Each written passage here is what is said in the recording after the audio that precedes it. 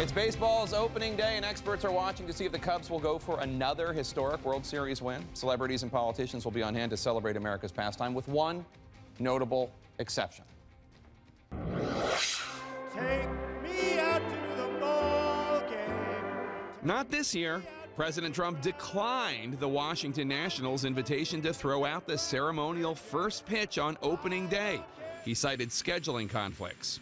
A surprising decision from the new commander-in-chief, who discovered America's pastime long before he discovered the boardroom. Did you always know you were going to go into this business? No, I wanted to be a baseball player. That was no childhood fantasy. Trump was a star player at the New York Military Academy.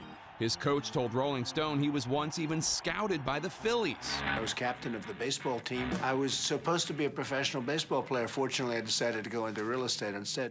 He's already stepped up to the mound for the Cubs, the Red Sox, and his beloved Yankees. But even the leader of the free world apparently gets nervous when he goes into his windup. George H.W. Bush, a college baseball star at Yale, was visibly upset after a wide pitch at Orioles opening day in 1992. Bill Clinton took note and tried to avoid the same fate in 1996. I practiced for a week before then. I went out and I paced off the distance in the backyard of the White House. Most of my practice pitches were much better. I think I was a little nervous.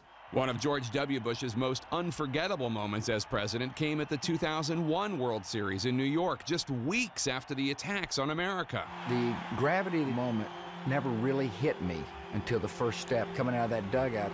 Standing on the mound at Yankee Stadium was by far the most nervous moment of my presidency. So in this long history of presidential pitches started by Taft, how will Trump stack up? Well, perhaps we'll find out next season.